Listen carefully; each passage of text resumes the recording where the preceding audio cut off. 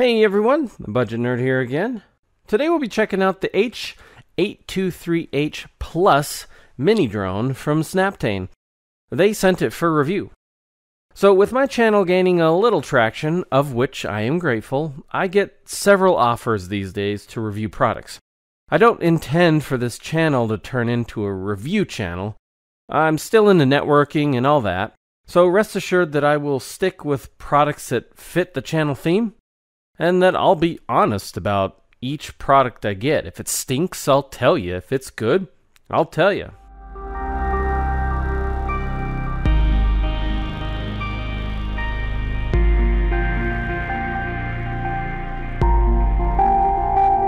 So anyway, with that in mind, this mini drone here is a new version of their original mini drone. I believe the differences are the color, fewer colors on the controller, a removable battery, an extra charging cable, and the inclusion of 3 batteries. You can snatch one up on Amazon for between $24 and $30. So let's check out the box and see what you get. It's all packaged pretty well. The drone itself is pretty small, smaller than the controller even. You can see the removable battery underneath, or at least where it goes. The controller has the typical inexpensive plastic feel to it, but, not unexpected, and it feels solid. Here's a shot of what you get. You use that screwdriver to replace the blades. The 3rd battery is already installed in the drone, that's why you only see 2, and the batteries are 1-cell 300 milliamp hour LiPos. So just like any new toy that runs on direct current, plug everything in and get it charged. The controller needs 3 AAAs. So this is a 4-axis drone, so forward on the left stick will raise it into the air, left or right on the left stick, or yaw, will turn it left or right, up or down on the right stick will make it move forward or backward, and left or right on the right stick will make it slide to the left or right. It's a pretty common controller scheme for a 4-axis flyer. To get it working, turn on the drone, then the controller. To pair it, which you need to do every time you turn it on, you press up on the left joystick, it'll beep, and then down, it'll beep again. Now it's paired, so next you need to calibrate it. You hold both sticks to the lower left corner and hold for a second. The drone will beep, and the light on the drone will stop flashing. At this point, you're ready to go. So you can take off in one of 2 ways, auto takeoff or manual. To auto takeoff, press the left shoulder button. It's really that simple. To have it land, press the same button again. So to manually take off, you need to hold the joysticks down in opposite corners to arm it. Its propellers will spin slowly, and then you can press up on the left joystick to get altitude. So it's meant to be flown indoors, but you could take it outside as long as there's no wind. I took it outside just to check it out in a light breeze, and then my kids tried it out. So check out some of that footage. So turn on the controller, push up, down, calibrate it. Let's put it on rate 3, and let's see how it does.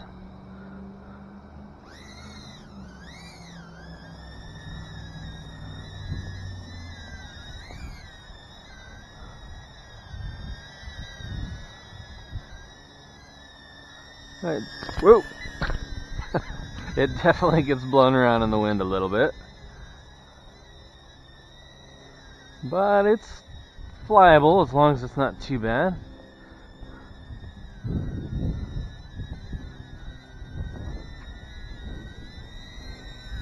Alright, so that's it full blast forward against the wind. So you're dealing with a light breeze at best.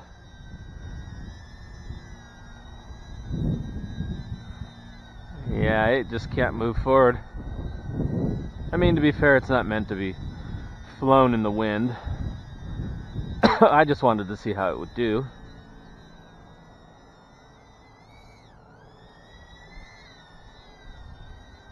But if there's no wind, it can definitely be flown outside.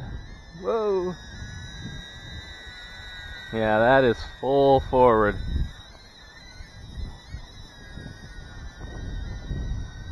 That's funny. Alright. So I think when it starts to flash like that, it probably wants another calibration, I think. So when I do this, calibrate it, it stops. So I think if it takes a tumble, that's what it's doing. Supposed to hold up and down. That should do it. Okay, are you ready? Yep.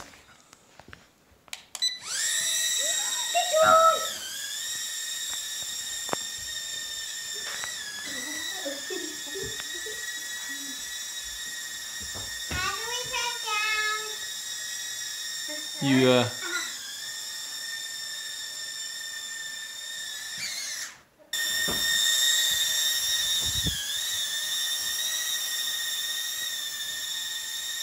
move it backwards. Push the right joint. Yeah, there you go.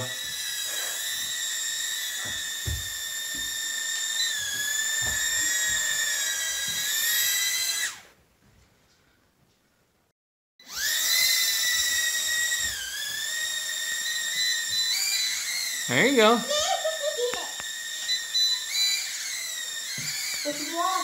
Move it to the left so it'll get away from the wall. There you go. There you go. You might be able to do a flip now. Try flip. There you go. So my daughter liked the auto land, the flips, and the takeoff function, and she would press the auto land like nobody's business when she thought she was nearing peril. She also said her favorite thing about it was how it would hover there, which gave her time to go to the potty. My son also took a shot at it. Yeah, now it's ready to go. Wow. Hey brother, how are you trying to do a flip? Oh, too close to the ceiling. The left joystick down. It's not going down. Ah! Oh.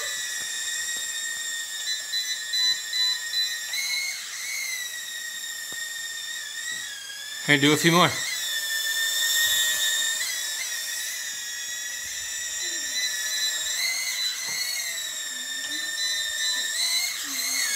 Yeah, just keep doing them. I'm trying to get it in shot. Whoa. Easy there. Brother, try to do a flip. Good job. Wow. Good job doing a flip. Try your big one. That's kind of high. And then the side, brother. Try it. Is that good? Or so? So my son's a little older, and he was able to figure it out quickly, and even started doing some tricks. He also liked the flips and the autoland. I even gave the cat a chance to review it, and, well, her input was inconclusive. Checking out the controller again, let's look at some of the special things it'll do. This button will enable headless mode. In order for this to work, you have to start it facing away from you, which most people do, and then you have to stay in that same general area. It mostly works as long as everyone stays where it expects you to be. If you moved around at all in the room while flying it, the direction might be off, making it tough to use. The beeping it would do in headless mode was something I wish they would change. This button here is the Return to Home button. It's similar to the headless mode in that you have to start it facing away from you and stay in the same general area. It'll just go in the direction it came from and won't stop until you press the button again. Sometimes it would come back in my general direction, and sometimes it wouldn't even be close. Neat, but really sort of gimmicky if you ask me. My guess is that there's a compass and an accelerometer in this thing, perhaps, and it's doing the best it can with what little info it can gather. So clicking the left joystick changes the rates of speed. It's very methodical and slow in rate 1, which is great for younger kids or if you're getting the hang of it. And in rate 3, it's surprisingly fast for an indoor flyer. Clicking the right joystick would enable flip mode, and then moving the right joystick in a direction would make it flip in that direction. And this was far from gimmicky and worked very well. It was a lot of fun. These are just trims for the right joystick, and this button here didn't do anything. Everyone who flew this had a lot of fun with it. We used all the batteries and wanted to keep going. Said batteries lasted anywhere from 7.5 minutes to 9 minutes and 40 seconds. Charging them took around 45 to 55 minutes. Now, it's not all perfect scores though. There are a few issues we had testing it. There is no throttle trim. It didn't drift up or down much, so not a big deal, but I would have liked to have seen that on the controller. It said it would hold its altitude, and sometimes it did, and sometimes it didn't. Auto takeoff sometimes would go a bit too high, so if you have low ceilings, it might hit them. Manual takeoff you have control over, and it's pretty easy. Sometimes when I would hit the auto land, it wouldn't do anything. I would press it again, and then sometimes it would work, and sometimes it would just drop from the sky. It didn't do it very often, but worth noting. Also, I kept pressing the auto land by mistake. A minor thing, but you don't want it landing in the wrong spot by accident. Maybe it was the tiny controller, maybe it was just me, I don't know. Another issue I had with it was once in a blue moon, when I would press up or down on the left stick to raise or lower it, it would yaw slightly. It was usually minimal, but it was a pain nonetheless. It seemed like another controller calibration would sort it out though. The last issue I found was it would usually descend at a decent speed, but sometimes when we tried to get it to descend, it would go down really slowly, like it was trying to go up itself to finish some auto takeoff or something like that. If we forced it long enough, it would just stop and drop from the sky. This also happened only occasionally. All of these issues are pretty minor, but I wanted to make sure you all got the whole picture. It's very durable. In fact, I purposely ran it into the wall as fast as I could, and it just bounced off and sometimes would even recover. My kids crashed it many times and it was fine. Despite a few minor issues, it's a lot of fun and I would recommend it still. Everyone who flew it had a lot of fun. So there's a link in the description if you're wanting to grab one. Thanks for watching.